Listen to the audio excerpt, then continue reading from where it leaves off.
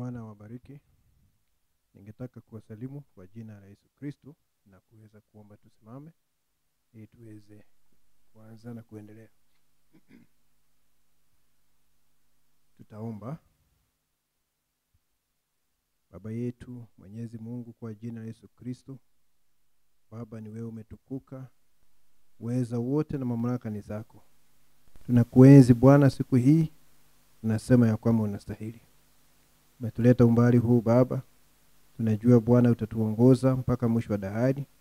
Mwishowe kila mmoja wetu atakamilika, miili yetu itatukuzwa Bwana, ili tuweze kunyakuliwa. Mungu wetu, tunatumaini lililo hai katika maisha yetu. Ni furaha yetu kuona ya kwamba Bwana umetimiza ahadi yako. Ulisema ya kwamba ungetembelea watoto wako wakati wa mwisho. Kasema kama ilivyokuwa wakati wa Sodoma, itakuwa hivyo mwishoni mwa dahari, wakati mwana wa Adamu anafunuliwa. Nasi Bwana tunashuhudia ya kwamba umetekeleza jambo hili. Tunaenzi jina lako, tunasema unastahili. Tusaidie Bwana kuwa na ushuhuda wa Yesu Kristo na kuishi maisha ambayo yanastahili injili ya Bwana wetu Yesu Kristo. Tazama mahitaji ya kila mmoja wetu. Tuna mahitaji ya kiroho. Ninakusihi Baba, ushughulikie mahitaji ya kila mmoja kwa jina la Yesu Kristo. Tuna mahitaji ambayo yanahusu mwili huu ambao unaishi katika maeneo matatu. Ninaomba unyoshe mkono wako ili uweze Bwana kutimiza haja zetu za maisha haya. Baba, ninaomba ya kwamba ututakase kwa damu ya Yesu Kristo. Uondoe lawama, uondoe kila hatia, utufanye wenye haki, utufanye wanaostahili, si kwa sababu ya wema wetu, lakini kwa sababu ya sadaka ya mwana kondoo. Asante Mwenyezi Mungu, kupitia neno lako Bwana, nena nasi na ukainua kila mmoja wetu. Tunahimidi jina lako, tuasema unastahili. Tunaomba kwa imani kwa jina la Bwana wetu Yesu Kristo. Amen. Mwanzo 21. Mwanzo 21. Tusome mstari wa kwanza na wa pili.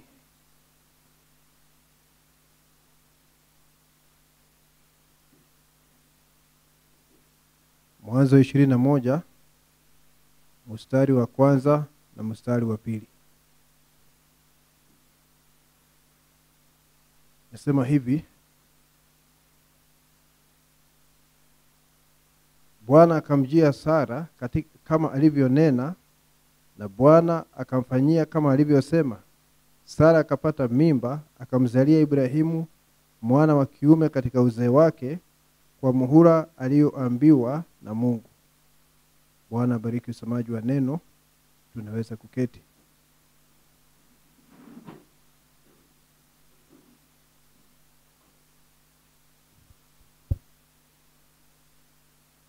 Ningetaka kuongea juu ya siri ya muhuri wa 7 katika Sara.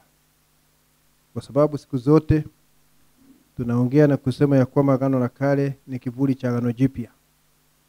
Sasa ningetaka kuongea juu ya siri ya muhuri wa 7 katika Sara, kuweze kuonesha siri ya muhuri wa 7, ujumbe wa siku ya leo, vile ambavyo unaoneshwa pale kwa manufaa yetu, kwa ajili yetu.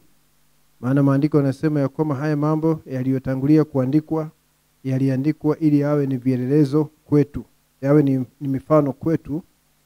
Biblia inasema ya kwamba ili tuweze kuwa na faraja kupitia kwa maandiko. Na tunajua Sara akiwa mke wa Ibrahimu ni mfano wa Kristo na kanisa. Ibrahimu akiwa ni mfano wa Kristo na Sara mkewe akiwa mfano wa kanisa. Maana tunajua daima mwanaume mwenye haki, Mkristo, ni mfano wa Yesu Kristo, na dada mwanamke mwenye haki ni mfano wa kanisa la Bwana wetu Yesu Kristo. Paulo anasema hivyo katika Waefeso 5, na anasema siri ya ndoa hata kikawaida baina ya mke na mume ni kuu sana, kwa sababu inaonesha siri ya Kristo na kanisa lake. Na Sara alikuwa na uhusiano wa damu na Ibrahimu kwa sababu alikuwa ni dada yake. Baba yao alikuwa ni mmoja, lakini kila mtu alikuwa na mama tofauti. Kwa hivyo alikuwa ni dada yake Ibrahimu, walikuwa na uhusiano wa damu. Siku ya leo Mungu hawezi kubali mtu akaoa mtu wa karibu hivyo, kwa sababu damu ya mwanadamu imezidi kuwa dhaifu. Kwa hivyo Mungu hawezi kubali watu ambao wanakaribiana sana kifamilia waweze kuingia katika ndoa.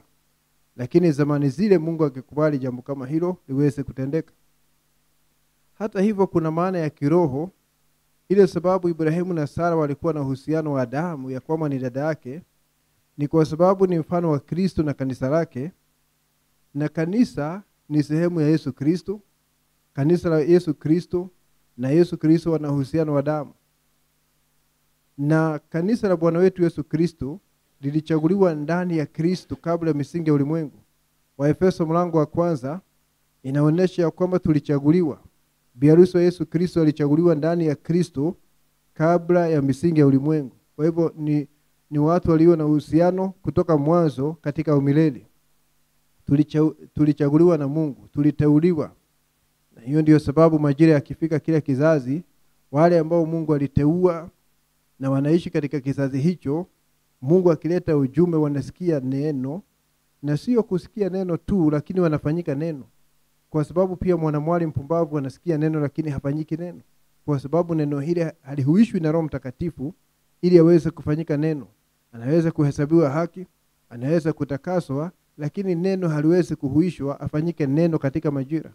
Lakini mteule anaenda kupita kuhesabiwa haki kwa kuamini, anaenda kupita utakaso, anafika mahali anahuishwa na Roho Mtakatifu ili aweze kufanyika neno. Nafsi yako mbegu ya Mungu ni neno la Mungu likiwa limelala. Nabii anasema nafsi yako ni neno la Mungu katika majira haya, na neno ambalo nalo Mungu alileta kupitia mtumishi wake ni neno la Mungu ambalo limenenwa. Sasa anasema ni neno linakutana na neno. Na hiyo ndio sababu wakati unasikia neno, nafsi yako inajitambulisha na hilo neno. Na kisha Mungu anaenda hatua zaidi, analeta nguvu za kuhuisha katika hiyo nafsi, inahuishwa iweze kugeuzwa kutoka ile mbegu iweze kuwa mlima pyramid. Nabii anasema ukiambia mtu akupatie mbegu ya mti wa oak ama mti wowote, si akupatie mbegu lakini akupatie mti, badala yake akupatie mbegu, amekupatia ule mti kwa uwezekano tu, kwa sababu huwezi kutumia hiyo mbegu kama ni matumizi kama ya unataka kuwa na miti ya kujenga nyumba na mambo kama hayo. Sasa itabidi hiyo mbegu ipandwe kwenye ardhi na ipite misimu mingi iweze kuwa na mafanikio. Na hivyo ndivyo ilivyo kwamba unapokuja katika haya maisha, nafsi yako ni mbegu ya Mungu. Lakini sasa inahitaji uzaliwe mara ya pili kwa kuhuishwa na Roho Mtakatifu. Na hata wakati unapohuishwa na Roho Mtakatifu, wewe hufanyiki mtu mzima mara moja. Unaanza ukiwa ni mtoto wa kiroho katika ufalme na unaanza kukomaa. Na ndio sababu nasikia nabii akisema ukizaliwa mara ya pili, una jukumu la kuongeza neno juu ya neno, neno juu ya neno, mpaka hatimaye uweze kuwa na kimo cha Yesu Kristo. Kwa hivyo umezaliwa mara ya pili. Unapoanza hapo katika kuzaliwa, wewe ni mtoto wa kiroho, hujakomaa. Lakini sasa unalewa, unalishwa neno, unaongeza neno juu ya neno ili hatimaye uweze kuwa na kimo cha Yesu Kristo. Na wakati Mungu analeta picha hizi katika maandiko, anatuletea hawa wanawake wenye haki katika Biblia, anatuletea hadithi mbalimbali, ni kuweza kuleta ile picha ya ukombozi. Mahali ambapo hatimaye nabii alituambia Mungu alikuwa na siri moja katika mawazo yake kabla ya misingi ya ulimwengu. Na hiyo siri ina sehemu 3. Kristo kujifunua, Mungu kujifunua ndani ya Kristo, na Kristo aingie ndani ya biharusi na aweze kuwa na hatamu, na mwishowe Kristo na biharusi waweze kushiriki ufalme pamoja. Ndio sababu Ufunuo 3 na mstari wa 21 inasema yule ambaye atashinda ataketi nami ndani ya kiti cha enzi kama nilivyoshinda na nikaketi katika kiti cha Baba, naye ataketi nami jinsi hiyo. Anasema ilikuwa ni siri moja Mungu alikuwa nayo kabla ya misingi ya ulimwengu, lakini hii siri ilikuwa na sehemu 3. Na anasema hivi katika ujumbe, Kristo ni siri ya Mungu iliyofunuliwa. Nabii anasema matendo yote ya waaminio katika maandiko yalikuwa yanaeleza siri hii moja, lakini wao hawakuelewa. Hawakujua ya kwamba wanaonesha siri ya Mungu moja iliyo na sehemu 3 kupitia matendo ya maisha yao. Lakini kwa kweli anasema ya kwamba hicho ndicho ambacho walikuwa wanaonesha pasina kujua. Lakini tunashukuru Mungu ya kwamba baada ya mambo yote ameondoa pazia, tunaweza kuona ukweli wa maandiko, ameleta mwanga juu ya maandiko ili tuweze kuona vile ambavyo alikuwa ameficha siri ya ukombozi katika neno lake. Ndio sababu analeta hizi picha, na siku ya leo zinakuwa na maana kwetu zaidi. Mtu kama Luther wakati alikuwa hapa duniani, na unajua Luther alikuwa ni mjumbe, lakini ajabu ni kwamba hakujua ni mjumbe. Alikuwa ni nyota, lakini hakujua ni nyota. Alikuwa ni mtengenezaji, lakini hakuishi katika kizazi cha unabii siku ya leo mahali ambapo angeelewa mambo haya. Lakini alikuwa ni nyota, moja zile nyota 7. Alikuwa ni mtumishi wa Mungu. Na wakati alishika kitabu cha Esther na akasoma, aliangalia hivi, akaking'oa kutoka kwa Biblia yake, na akaenda katika mtu mmoja kule Ujerumani ambao unaitwa Elbe, akatupa kule ndani. Akasema haamini hicho kitabu kilifaa kuwa sehemu ya Biblia, kwa sababu amekisoma na ameona hakuna mahali Mungu ametajwa. Na ni kweli Mungu hata hajatajwa mahali popote katika kitabu cha Esther. Sasa akasema hakiwezi kuwa ni sehemu ya Biblia. Labda Luther aliangalia akaona ni kama Wakatoliki walikuja wakaingiza hicho kitabu, maana yeye ndiye mtu amekaidi kanisa Katoliki kabisa na kufaulu. Akaona huenda Katoliki walikuja wakaingiza hicho kitabu katika Biblia, na ndio sababu kitabu hicho cha Esther hakuna mahali Mungu anatajwa. Akang'oa akatupa kwenye mtu, kwa sababu alisema hakiwezi kuwa kimevuviwa na Mungu, maana Mungu hajatajwa hata mara moja. Nasi tunakuja tunasoma siku ya leo, tunaona mambo ya ajabu. Kama Luther angekuwa hapa siku ya leo na asikie yale mambo tunaamini siku ya leo katika kitabu cha Esther, labda angeenda kutafuta hiyo sehemu aliyong'oa kwenye mto na aweze kurejesha. Kwa sababu katika Esther tunaona nyakati 7 za kanisa. Tunaona Vashti akiwa kama Mpentekoste akikataa neno. Tunaona jambo hilo. Tunaona biharusi akichaguliwa na nabii anahubiri ujumbe choosing of a bride. Tunaweza kuona jambo hilo. Tunaweza kuona Esther akiamshwa na neno ni sawa na biharusi akiamshwa na ngurumo 7 siku ya leo ili aingie katika sehemu yake. Tunaona Esther akimfunga yule mamba na kuharibu squeeze ambayo ingeua Wayahudi wote. Tunaona mambo mengi sana pale ambayo Luther hakuona siku yake, kwa sababu haukuwa ni msimu wa haya mambo yaweze kuwekwa wazi. Lakini siku ya leo, kwa sababu ya ujumbe wa kinabii ambao tumepokea, tunaweza kuona siri ya Mungu na inazidi kufunuka kila wakati, sio kwa sababu ya juhudi zetu, lakini kwa sababu ya majira na rehema za Mwenyezi Mungu. Majira ni haya na rehema za Mwenyezi Mungu zinakuja juu yako ili uweze kuelewa mambo haya. Na Sara pale mwanzoni alikuwa na shida, kwa sababu alikuwa na utasa.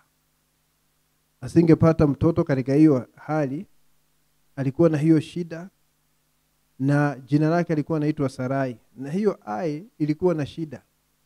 Hiyo ai ilikuwa na shida, herufi ai, kwa sababu ni mpaka iondolewe ili aweze kupata kuweze kuwa na mazao.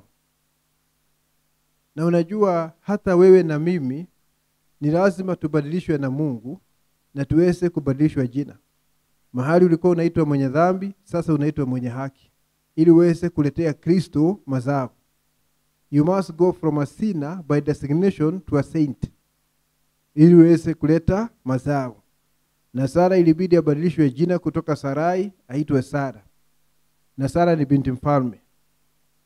Naona, nasi tulitolewa katika madhehebu, tunatolewa katika ulimwengu, tuweze kuitwa biharusi wa Yesu Kristo, kanisa la Mungu aliye hai.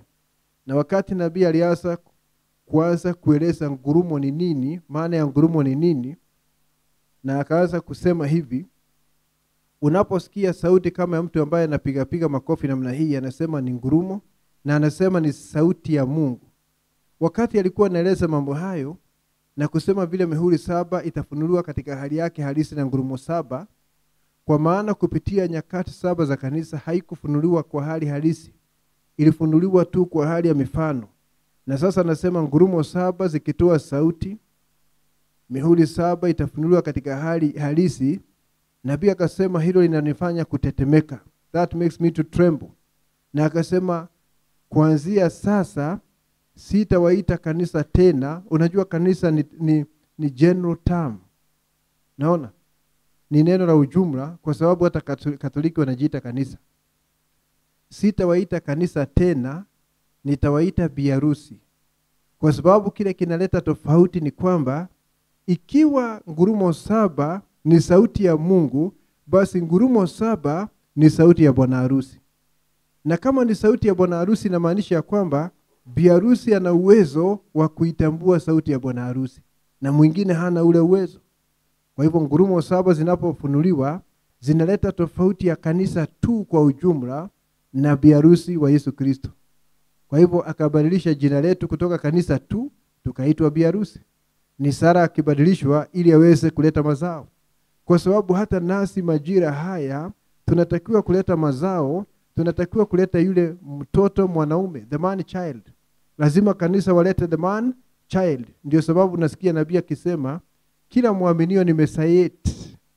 Mesayeti ni kusema masihi mdogo, mtu wa mafuta wa kweli mdogo.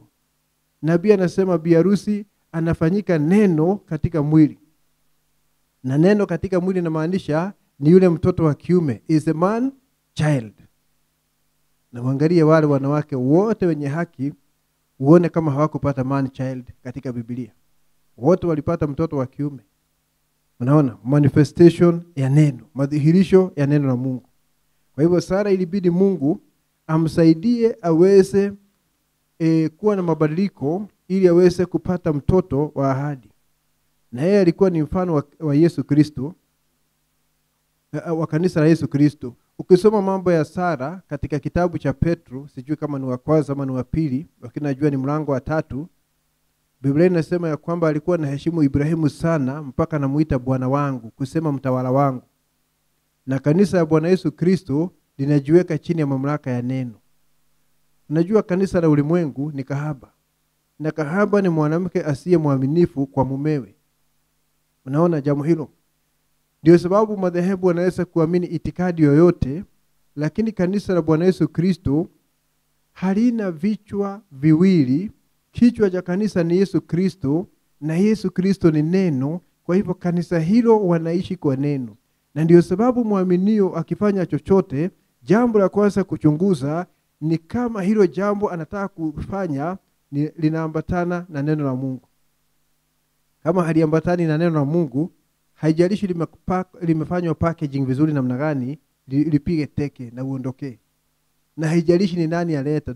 No matter how great the man is, yule ambaye analeta jambo hilo na hilo jambo ni kinyume na neno, liweke kando kabisa.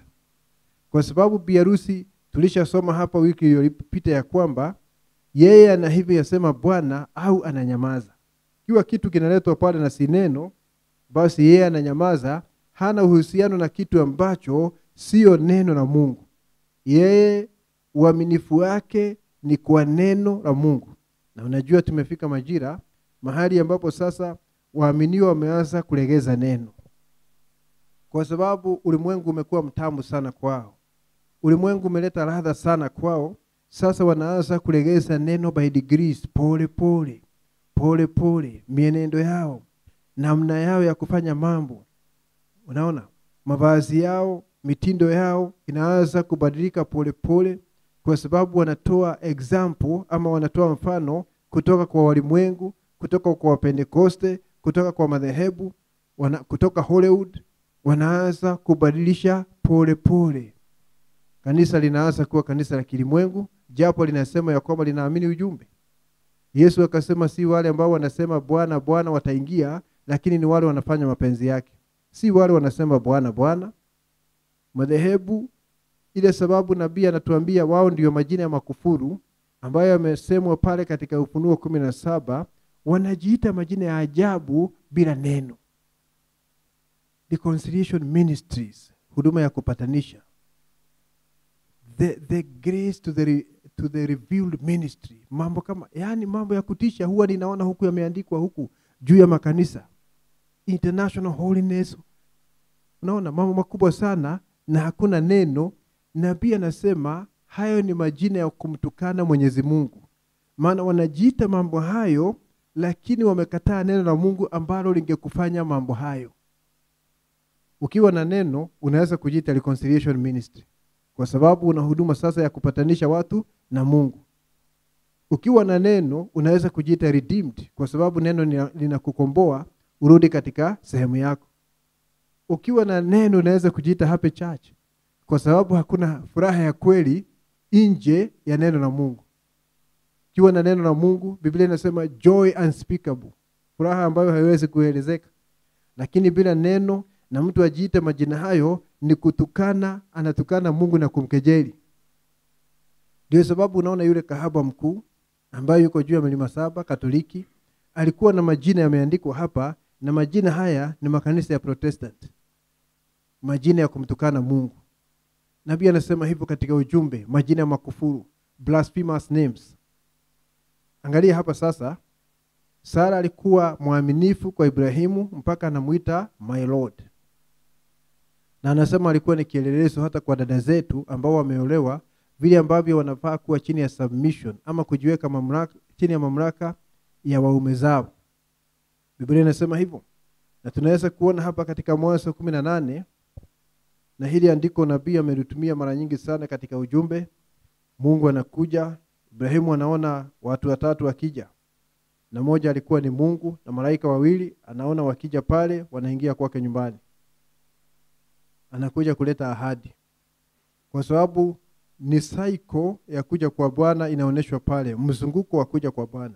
Najua wakati tunaongea juu ya kuja kwa Bwana, hatuongei kwa wazo la madhehebu ya kwamba tunakaa tu lakini siku moja Bwana atakuja kule angani. Hatuamini jambo kama hilo. Tunaamini hii ni cycle, is a cluster. Ni mambo kadha wa kadha ambayo yameambatana na yanafanyika wakati wa mwisho yakiwa cluster, mambo yaliyoambatana. Kwa sababu wakati anakuja kwa mambo matatu. Kwa njia anakuja, lakini pale kuna awamu 3. Mwaliko, sauti ya malaika mkuu na parapanda ya Mungu. Na hayo mambo hayafanyiki wakati moja papo na yanaisha, ni process. Ni kitu ambacho kina muendeleo. Na hapa Mungu amekuja kwa Ibrahimu nyumbani, ameingia pale, na alipoingia pale bila shaka aliamkana na Ibrahimu. Kwa hivyo huo ni mvuto wa kwanza. Na baadaye wakiwa wameketi pale na wanaongea, akaanza kuuliza mambo ya Sara. Na akaambiwa Sara yuko nyuma kwa hema. Na maanisha alikuwa mbali kidogo na ahadi. Ibrahimu ndiye alikuwa karibu. Nabii anasema katika ujumbe anointed ones at the end time, mimi niko karibu wakati anafanya mambo haya. Si anasema hivyo? Wakati nabii alikuwa karibu, wewe na mimi tulikuwa wapi? Tulikuwa mbali. She is in the tent behind you. We together? Yuko katika hiyo hema hapo nyuma yako. Sasa akasema nitamtembelea. Sara was tickled. Aona hili jambo linachekesha sana. Huyu mzee ati anasema nini? Na vile nimezeeka. Najua sisi hatuangalia hali, tunaangalia ahadi ya Mungu. Saa hii kama unapitia hali ngumu sana na huoni vile utatoka pale, ukiangalia hali yako utakuwa stressed. Ukiangalia hali yako utakuwa na depression. Ukiangalia hali yako utazama. Lakini ukiangalia ahadi ya Mungu utatoka katika hiyo hali. Usiangalia circumstance, angalia Mungu ambaye uwezo wake una nguvu kuliko ile shida imekupata. Uwezo wa Mungu una nguvu kuliko hiyo shida ambayo inakukumba saa hii. Sara wakati alishuku namna hiyo, hakucheka kwa mdomo, nabii anasema alicheka kimoyomoyo. Kwa hivyo wewe hungejua Sara amecheka. Saa hizi kweli nikicheka kwa moyo utaona nikicheka? Hata wewe ukicheka kwa moyo siwezi kuona. Na Sara alicheka kimoyomoyo. Na huyu mtu akauliza, na kwa nini Sara amecheka kana kwamba haiwezekani? Sasa Sara akaogopa kwa sababu alishinda, na huyu mtu anajuaje mambo yangu na sijatamka? Akaogopa, akakana, akasema sikucheka. Akaongeza hatia ya pili. Hatia ya kwanza ilikuwa ni kushuku, sasa ameongeza hatia ya pili ya kusema Mungu anadanganya. Nabii anasema Mungu angemuua Sara kwa kumuita muongo, lakini Mungu hangeua Sara bila kugusa Ibrahimu, kwa sababu Sara ni sehemu ya Ibrahimu. Na wewe huwezi kuangamizwa bila kuangamiza Yesu. Maana wewe pamoja na udhaifu tulio nao mwingi ni sehemu ya Yesu Kristo. Lakini kwa sababu ya Yesu Kristo tumelindwa. Mungu akasema kuna kitu kigumu kwangu kweli. Brother, sister, ile shida unapitia sio ngumu, haina ugumu wowote kwa Mungu. Nothing is too hard for the Lord. Haijalishi unapitia nini, Mungu aweza mambo yote. Mungu anaweza mambo yote, na tuna mifano ya kutosha katika maandiko. Kasema hakuna kitu kigumu kwa Mungu, lakini panapo majira nitamtembelea Sara na ataweza kuelewa jambo hili. Na wakati huyu Sara alikuwa anacheka katika moyo wake, hakuwa na imani. Na alikuwa anafanya hesabu, hii inawezekanaje? Unajua shida ya watu ni kuanza kufanya hesabu juu ya ahadi ya Mungu. Alikuwa mzee, mpaka mishipa ya matiti imekauka, na anasema moyo hauna nguvu. She could not stand labor. Unaona? Sasa anafanya hesabu, na hii itakuwa namna gani? Na hiyo ndio shida ilikuwa na Nicodemus.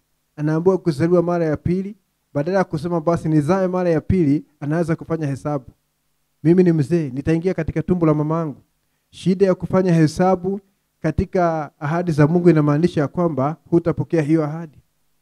Usifanye hesabu yoyote wakati Mungu analeta ahadi, kazi yako ni kuamini. Mariamu hakufanya hesabu wakati aliambiwa utapata mtoto na hajui mwanaume. Kauliza itakuaje?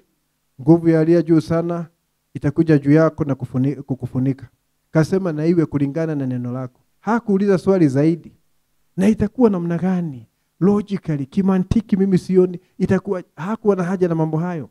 Anataka ahadi ya Mungu kwa sababu Mungu amesema iweze kutimia. Usijaribu kuelewa vile Mungu huwa anajibu maombi. Haja yako ni kupata jibu kwa maombi yako.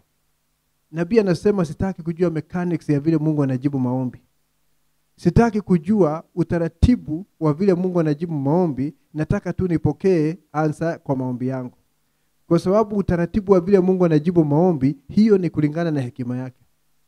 And my little brain is too little. Peanut brain is too little ya kunifanya mimi nianze kufanya hesabu ya vile Mungu atajibu. Haja yangu ni Mungu anijibu, na hilo linanitosha. Sasa angalia hapa. Kwa hivyo Sara alikuwa na shuku, lakini kwa sababu Mungu ni msaada wetu, alijua ya kwamba atamsaidia aweze kutoka katika hiyo hali. Aweze kuja juu kidogo kama little haya. Aweze kuinua imani yake. Na ukisoma mstari wa 16 katika Mwanzo 18, kwa hivyo unaona wakati alipomanua moyo wa Sara katika hema pale, na maanisha kwamba ni mvuto wa pili ukioneshwa kwa kivuli pale katika kitabu cha Mwanzo, vile ingekuwa wakati wa mwisho. Tumeona katika huduma ya nabii miaka mingi sana akipamanua mioyo ya watu. Hata wakati mwingine anageuka anaonesha watu mgongo na anawaambia shida zao na hawaoni na macho wako nyuma yake. Kwa sababu anataka aoneshe kwa kweli ile ahadi imerudi. Alifanya kila awezalo kujaribu kuonesha watu ni Mungu amerejea katika majira haya, sawa sawa na vile alisema ya kwamba mwana wa Adamu atafunuliwa. This generation is without an excuse. Hiki kizazi hawawezi kutoa udhuru ama sababu yoyote. Waseme tulikosa kuamini kwa sababu hatukuliona vizuri. Hawana udhuru. Na hakuna huruma za Mungu atakuwa nazo kama hawataamini huu ujumbe, kwa sababu umeelezwa kwa njia wazi. Sasa mstari wa 16, Biblia inasema ya kwamba Mungu akaanza kujihoji mwenyewe akisema, kuna haja gani nimfiche Ibrahimu chochote? Na Ibrahimu ni mwaminifu na atafundisha watoto wake mambo haya. Uzao wake atawafundisha mambo haya. Brother, ukiwa mzazi, sister, wakati Mungu anakufunulia neno, una wajibu wa kufundisha watoto wako na hata wajukuu wako neno la Mungu. Mungu hafunui neno kwa ajili ya kufunua tu. Angetaka wakati analiweka katika mikono yako, na wewe uwajibike kwa sababu ya hilo neno. Fundisha watoto na wajukuu na wale wengine ambao wamewekwa katika mamlaka yako. Na akasema ataanza kufunua siri kwa Ibrahimu kwa sababu anajua Ibrahimu ni mwaminifu. Na hapo tunaweza kuona Mungu akaanza kufungua ile mihuri 7 kwa namna ya kivuli. Anamwambia nitachoma Sodom. Najua dunia hii itachomwa wakati wa muhuri wa 6. Na wakati huo amesimama mbele ya Ibrahimu. Wakati Elohim, hakimu wa dunia yote, amesimama mbele ya Ibrahimu, ni yule muhuri wa 7. Is a 7th seal. Mihuri 7 inafunuliwa, lakini Ibrahimu haelewi hivyo. Sisi tunaweza kuiona siku ya leo. Mpaka Ibrahimu akaanza uombezi, maana anaona ya kwamba wakati wa hatari umeingia. Akaanza uombezi kama Mungu anaweza kuangamiza Sodoma ikiwa na watu wenye haki. Tunaweza kujua mambo hayo, lakini hakuna watu ambao waliokolewa pale Sodoma isipokuwa Lot na binti zake wawili. Sasa Mungu akaanza kuleta ahadi ambayo itampatia Sara na Ibrahimu, itawapatia imani iweze kuondoa shaka katika moyo ili waweze kupokea yule mtoto wa ahadi. Na tunajua kwa hakika Ibrahimu na Sara waligeuzwa mili wakaweza kuwa vijana tena. Wala haikuandikwa hivyo moja kwa moja katika maandiko, lakini imeoneshwa. Sio kila kitu Mungu huwa anaandika, lakini ukiwa mtoto wake atakuongoza kuona mahali kimewekwa. Hakijaandikwa lakini kimewekwa mahali. Are we together? Hakijaandikwa kwa wazi lakini kuna mahali kinafichwa katika neno. Na nabii anakuonesha wakati Mungu ametembea, Sara alikuwa na miaka 90, Ibrahimu na 100 ama 99. Na alikuwa ni mzee sana. Ndio sababu alikuwa anacheka akiona hakuna uwezekano wa kupata mtoto. Na kesho yake wakaondoka katika nchi yao wakaenda katika nchi ya Wafilisti, na mfalme wa Wafilisti akamuona Sara na akamtamani na akamtumania eti kwa sababu ni alikuwa mrembo sana katika nchi. Think about that. Namna gani akiwa na miaka 90? Na nabii anasema huenda Abimelech alikuwa na miaka 30. Achukua huyu mama wa miaka 90 na ndiye mrembo sana. Kwa nini? Kwa sababu kuna jambo alikuwa amefanyiwa. Alikuwa amegeuzwa, akarejeshwa katika ule urembo wake wa zamani. You see that? Lakini haiandikwi moja kwa moja, but imefichwa hapo katika neno. Ndio sababu nabii anasema soma katikati ya mistari. Unajua kusoma katikati ya mistari si usome hiyo space iliyo juu ya hii laini na hii hapo katikati. Unajua hakuna kitu kimeandikwa pale. Kusoma katikati ya mistari ni upate ufunuo wa jambo hilo. You understand? Lakini angalia jambo hapa.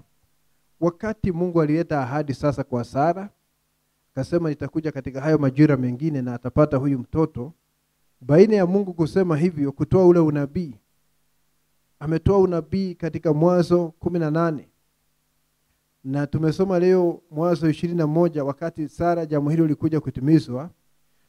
Na wakati huo Mungu ambapo Mungu alitoa unabii ule, na wakati alikuja kutimiza jambo hilo katika Sara, shetani alitokea hapo katikati ili aweze kuondoa ile ahadi. Na alitokea kwa njia ya Abimelech. Na Abimelech akachukua Sara, na kama angechafua tumbo la uzazi, ile ahadi haingepitia pale. Unaweza kuona hivyo ndivyo shetani alifanya katika bustani ya Edeni. Mungu amekuja na spoken word. Hivyo tu amefanya hapa kwa Ibrahimu. Kawaambia waongezeke, wazae watoto, wajaze ulimwengu na kuweka dunia chini ya mamlaka yao. Kabla ya kuzaa mtoto mmoja kwa kunena neno, spoken word, kabla ya kutimiza hiyo ahadi kwa kunena neno, shetani akaingilia hapo katikati. Baina ya kunenwa kwa ile ahadi na kutimia, shetani akaingilia hapo katikati. Na akachafua tumbo la uzazi. Na wale watoto walianza kuzaliwa, hakuna hata mmoja alizaliwa kwa kunenwa neno, walianza kuzaliwa katika staili ya wanyama, kwa sensation ya mwili, msisimuko wa mwili. Ndio sababu tunazaliwa katika dhambi, tumeanguka kutoka mwanzo, tumeshindwa, tunazaliwa kama tumepigwa knockout, na tunahitaji kuzaliwa mara ya pili. Tunahitaji kuinuliwa kutoka yale matope tumejipata ndani yake. Sio kwa sababu ya kupenda kwako ama kwangu, ni kwa sababu ulizaliwa hivyo na si wewe ulichagua, ulijipata namna hiyo. Ndio sababu Biblia inaonyesha kwamba tunahitaji kuzaliwa mara ya pili. We must be born again. Na ni lazima tuzaliwe mara ya pili ili tuweze kuelewa ufalme wa Mungu. Abimelech akatokea hapo katikati. Anataka kuchafua tumbo la uzazi ili ahadi isitimie. So Abimelech akitokea hapo ndani, he was representing Satan. Alikuwa anawakilisha shetani. Na amechukua Sara na amepeleka kwake nyumbani. Mungu akaja katika ndoto akamwambia umekufa, you are a dead man. Na Mungu akaanza kuleta mapigo. Kuonesha Mungu anaweza kuleta mapigo yote kwa sababu ya watoto wake. Watoto wa Mungu si watu wa kuchezewa, ni vile walimwengu hawajui. Anaweza hata kuua watu na kuangamiza watu kwa sababu ya wateule wake. Anaweza kuangamiza community kwa sababu ya mteule mmoja. Na sasa Mungu akaja, tumbo za uzazi wale wanawake zikafungwa, mapigo yameanza kumwagika pale. Abimeleki akapiga nduru usiku. Kasema, umechukua mke wa mtu, na huyu mtu ni nabii wangu. The man is my prophet. Kasema, unajua mimi ni mtu mwenye haki Mungu. Ibrahimu ndiye alinidanganya. Wewe waacha mambo mengi. Ni mimi nimekuzuia usinitendee dhambi. Si juhudi zako. I'm the one who kept you from sinning against me. Huyu mwanamke ungemkuwa umemchafua, lakini nimekuzuilia. Not your integrity. See that? Kwa sababu ni Mungu analinda ahadi yake. Mungu akitoa ahadi, anaichunga sana iweze kuleta matokeo. Akaambiwa na Mungu, nataka urudishe huyu mwanamke, na kama hutamrudisha nitakuangamiza wewe na ufalme wako. Rudisha huyu mwanamke. Na huyo mtu ambaye alikudanganya, kwa sababu unasema alikudanganya, tena nataka akuombee. Asipokuombea nitakuangamiza. And you know, God can stumble somebody. Mungu anaweza kuwaza mtu namna hii. Yaani huyu mtu amenidanganya, sasa naambiwa ati niende mbele yake nipiga magoti. Na pia nasema hiyo inaitwa neema ya Mungu. That's the grace of God. Na husikii Mungu akikosoa Ibrahimu hapo. Na sisemi sasa uanze kudanganya, wewe ni uzao wa Ibrahimu, sasa nianze kudanganya na watu wengine watachapwa na mimi nimedanganya. Sijasema hivyo. Nasema angalia hiyo picha ya maandiko uweze kuona neema ya Mungu. That's the grace of God. Na anaambiwa uende upiga magoti pale ili Ibrahimu akuombee. Asipokuombea nitakuangamiza. It is a message of grace. Watoto wa Mungu wakikosea, ana njia yake ya kuwanyosha yeye mwenyewe. Ana njia yake ya kuwanyosha privately, anawanyosha. Lakini mtu akija na kucheza na wao, anaingia chini ya hukumu. Unaona, ni Mungu alikuwa anamlinda Sara akiwa mfano wa biharusi ili hatimaye aweze kuleta ile ahadi. Tazama siku ya leo. Nabii alisema, muhuri wa 7 vile umewekwa haueleweki vizuri. Akasema hata kuna hii sehemu imeandikwa kwa lugha isiyofahamika. Na akasema hivi, usiweke tafsiri yako. Don't try to put any ism. Akasema ya kwamba panapo majira Mungu ataangusha hili jambo kwa uvuvio ndani ya moyo wako. Na akasema tusiweke tafsiri zetu. Lakini zimetokea tafsiri ngapi? Baina ya nabii kusema hivyo na hili jambo kuja kutimia kikamilifu, tafsiri zimetokea ngapi ndani ya ujumbe? Manabii 8, 8th messenger, tafsiri ya uongo ya gurumo 7, kwa sababu ni shetani akiingia pale katikati baina ya unabii ule kutamkwa na kutimia, shetani anaingia. Alifanya hivyo kule Eden, alifanya hivyo katika hii ahadi ya Ibrahimu alipokuja kwa njia ya Abimeleki kuchukua mke wa mtu. Na sasa shetani anafanya hivyo. Na ile sababu inafanya Mungu aachilie wahubiri wa uongo katika framework ya ujumbe ni kwa sababu ya kufanya testing ya biharusi. Kuonesha hapa kuna mmoja ambaye hawezi kuanguka. Na vile Sara alilindwa na nguvu za Mungu, vile alilindwa na Abimeleki hakuweza kuchafua Sara kwa sababu ni Mungu alikuwa anamlinda. Mungu anafanya hivyo siku ya leo. Si ajabu nabii anasema wakati unapata huu ufunuo wa siri ya Mungu iliyo na sehemu 3, ufunuo ukiingia ndani yako, anasema tumbo la uzazi kiroho linajifunga. Uweze kufanya uzinzi tangia hapo na kuendelea. God is taking care. Kwa sababu huyu biharusi ni yeye analeta Mesia. Analeta super race. Analeta super church. Hebu tusome ujumbe hapa kwa haraka kidogo. Kabla ya wakati kwenda sana. Kristo ni siri ya Mungu iliyofunuliwa. Christ is a mystery of God revealed. Ningetaka usikie anavyosema hapa nabii. Hii ni kama miezi 4 baada ya mihuri 7 kufunuliwa.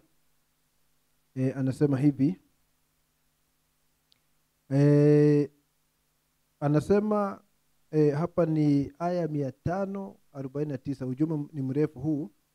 The Bible said it was fallen angels who listened to Lucifer instead of Christ, who they once belonged to.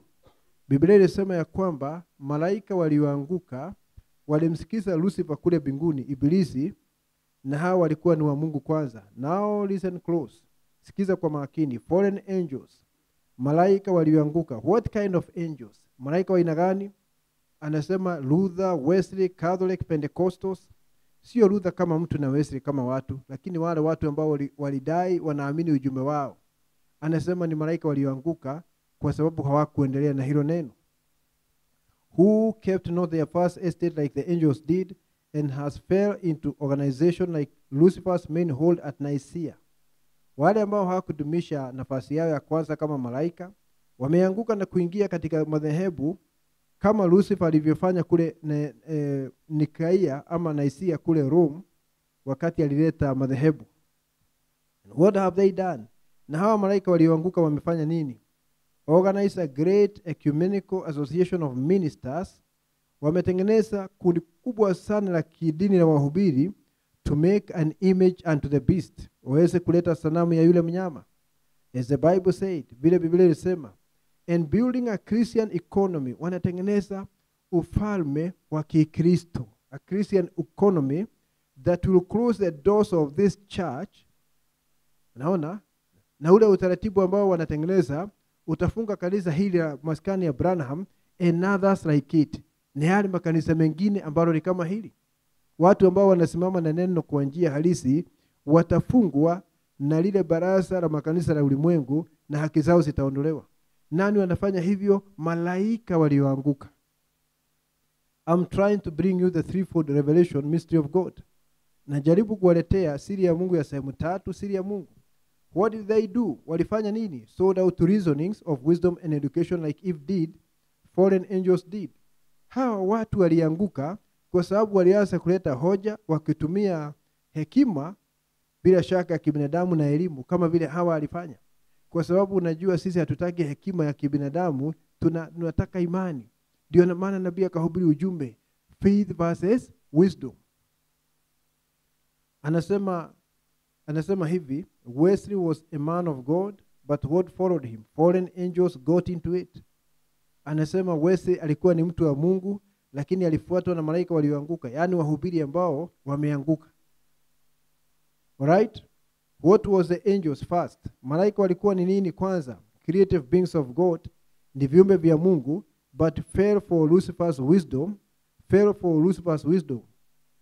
Walikuwa ni viumbe vya Mungu, lakini walianguka kwa sababu ya kufuata hekima ya shetani. And you see what they become? Na wakafanyika nini baadaye? Fallen angels, wakafanyika malaika walioanguka. And organizations from men of God who has went forth to establish truth in the earth. Na mashirika ya watumishi wa Mungu ambao wameenda katika ulimwengu ili kuweza kuleta ukweli. Before that truth could go and proclamate and get onto the real revelation of Christ, fallen angels came in and took it over and made denominations out of it. Mungu anatuma wajumbe, wanaleta ujumbe. Na wakileta huu ujumbe, kabla ule ujumbe kupata mashiko na uweze kuleta ahadi halisi ya Yesu Kristo, malaika walioanguka wanaingia pale, wanashika jambo hilo na kulifanya madhehebu. Ndivyo Abimeleki alikuwa anataka kufanya.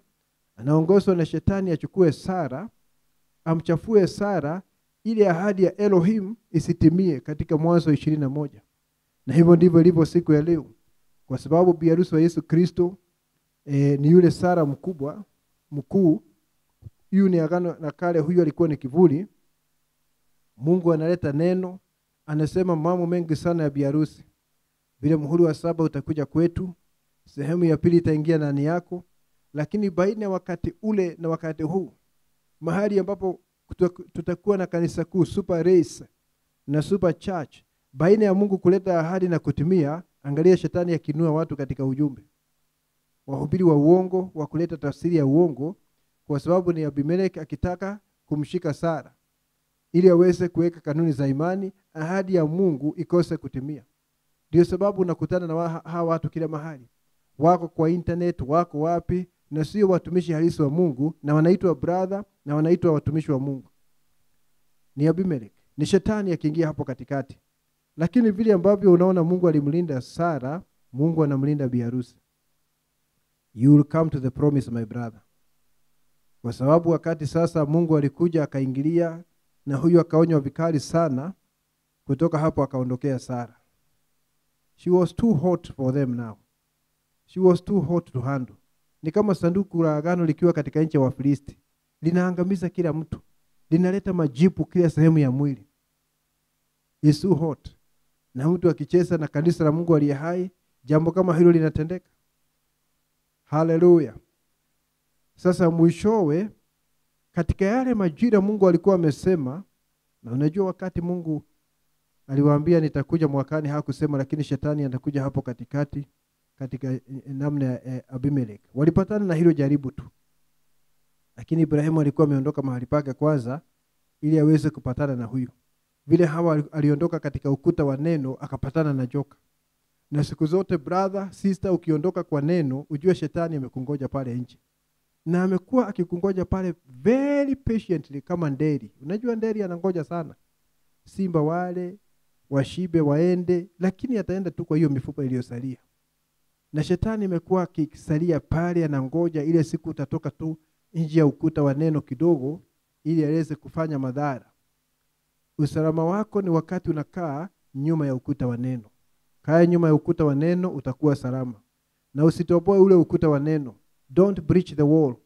Usifanye kitu ambacho ni kinyume na neno, kwa sababu ukifanya kitu ambacho ni kinyume na neno, shetani atapata nafasi ya kukufikia. Sasa 21, Mwanzo 21 mahali tumesoma, basi Mungu akamtembelea Sara. Na alipotembea akaondoa ile shida ya utasa hivi kwamba Sara angeweza kupata mimba. Sasa unajua Sara akiwa mfano wa biharusi inamaanisha ya kwamba ni mfano wa uhai. Mtoto unajua ni uzima mwingine unakuja ndani yake. Ni mfano wa uhai ukiingia ndani ya mwili, na mwili ni kanisa siku ya leo. Ni mwili ni uhai ukiingia ndani ya mwili wa kanisa siku ya leo. Mahali nabii alisema ya kwamba kuna kitu hapo nimejaribu kuangalia, si kuona tafsiri yake. Kwa sababu majira hayajafanya nini? Hayajafika, but we are moving into that cycle. Hiyo ni Genesis 18. Hata Ibrahimu angeweza kusema hivyo. Ibrahimu tuseme kama ni nabii, ni Branham, hata jina linafanana, angeweza kusema kuna kitu hapa Mungu amenifunulia, lakini kuna kitu ninaona majira hajafanya nini? Hajafika. Hayo majira ni wakati wa Sara kutembelewa. Sehemu ya pili ya muhuri wa 7. Who is a vessel? Kubeba hiyo sehemu. It is you and me. Wewe na mimi ndio vichukuzi ama vyombo vya kubeba sehemu ya pili ya muhuri wa 7. Na mwisho wa hiyo sehemu ya muhuri wa 7, mwisho wake ni kwamba ni super race na super church. Kile ambacho nabii alisema hakionekani vizuri na hatujafika haya majira, wakati kinaonekana vizuri kimeshafanyika mwili ndani ya biharusi. Super race na super church. Ndio sababu ukisoma Waebrania 11 na mstari wa 11, mashujaa wa imani wakiorodheshwa 11:11. Hebrews 11:11. Na 11:11 ni saa 11. Isn't it? Na sisi ni watu wa saa 11. Sara akapata imani. Yule ambaye alikuwa na shuku, Sara wakati wa jioni akapata nini? Akapata imani, akahesabu ya kwamba Mungu aweza kutimiza mambo yote. Na akapata yule mtoto. And this is what is happening now.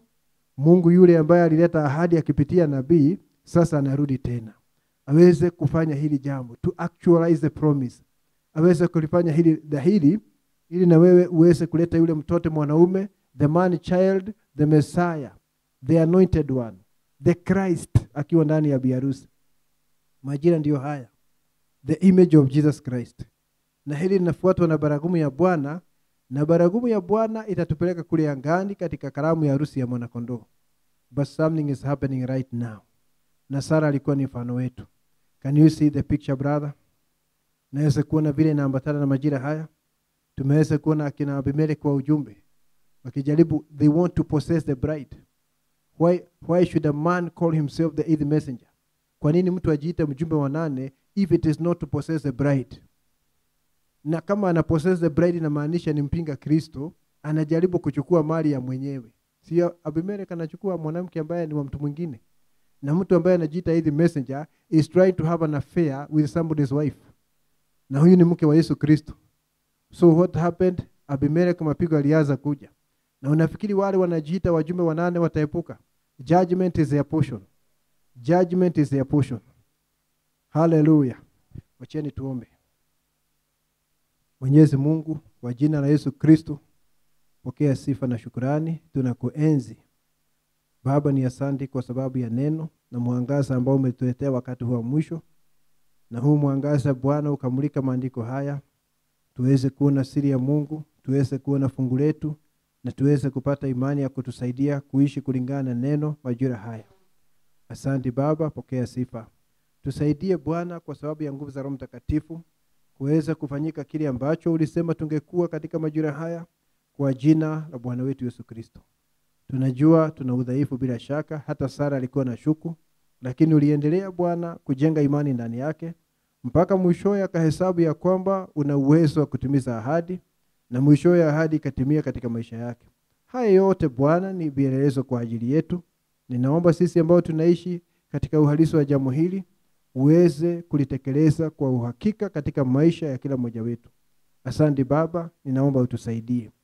Mahitaji yetu ni mengi na unayajua, yatimize yote, na ni kwa ajili ya utukufu wa jina lako tunaomba tukiamini katika jina la Yesu Kristo.